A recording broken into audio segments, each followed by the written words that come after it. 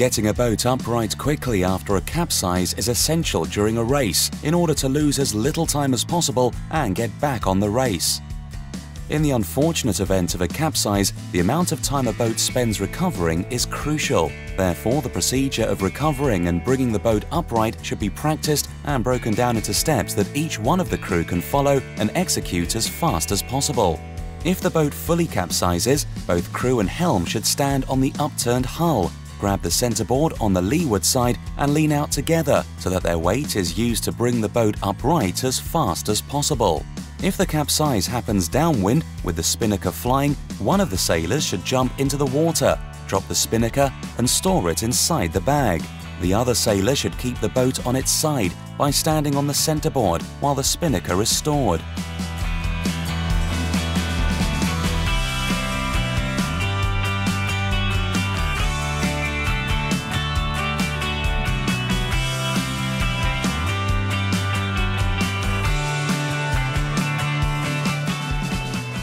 When finished, the sailor should apply his maximum weight on the centerboard in order to pull her up and recover it. Both crew members should then quickly get inside the boat and continue sailing. Bear in mind that there are several other ways and techniques of recovering the boat after an unexpected capsize.